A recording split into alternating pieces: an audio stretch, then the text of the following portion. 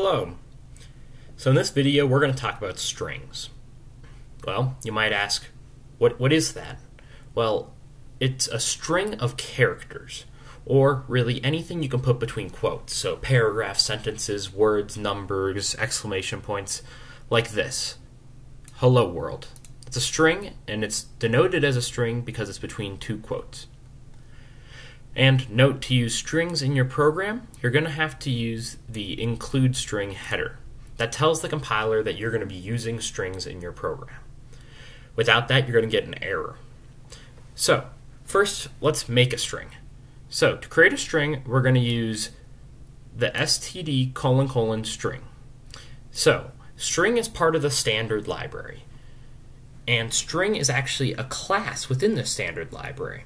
Right here, I'm creating a string object. And in order to tell the compiler that, I have to use std::. Remember, : from the namespace video is the scope resolution operator. It tells the compiler that string is in the standard library. So, string myString equals hello world, so we're setting its value to hello world, and then we can print it out just like anything else. Let's run this program. There we go, hello world. Let's move on to manipulating strings a little bit. So we're going to do something called concatenating strings, or putting two strings together.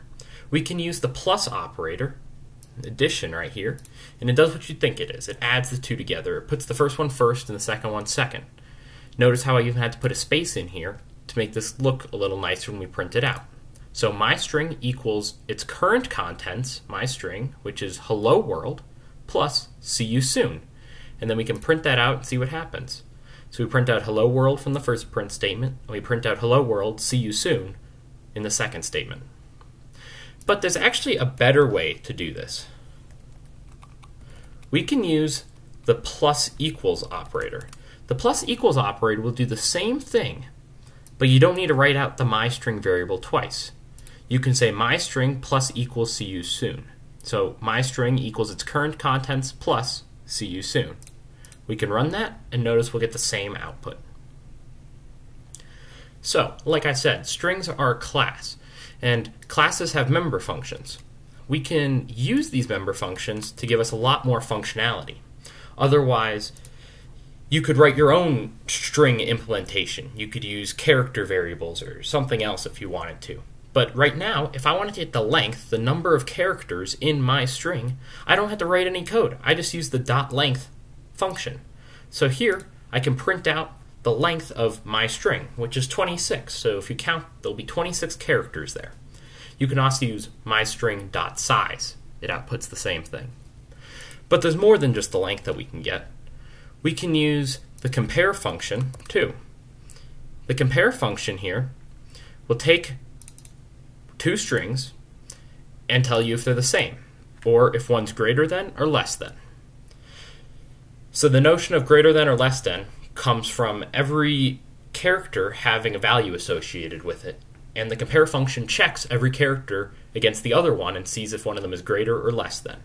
So if they're equal, it will return a 0. If the second string, or in this case string 2, is less than string 1, it's going to return a less than 0. And string 2 being greater than will return a greater than 0. So we can run this program, and you'll note it says red apples does not match green apples. That's correct, because they're not the same. We can also, though, go back here and we can change these two, and we can run it again, and you know it won't print anything because they are the same. And in this exact function, we don't care which one's greater than or which one's less than. We just care if they're the same or not. So, to finish this up, we're going to talk about one more member function. We're going to talk about the insert member function. So myString.insert, now we're telling it where to insert it, so the number of characters in, and then what to insert there. Note I'm inserting a string. If we look at this, 0, 1, 2, 3, 4, 5. It should be right in between hello and world.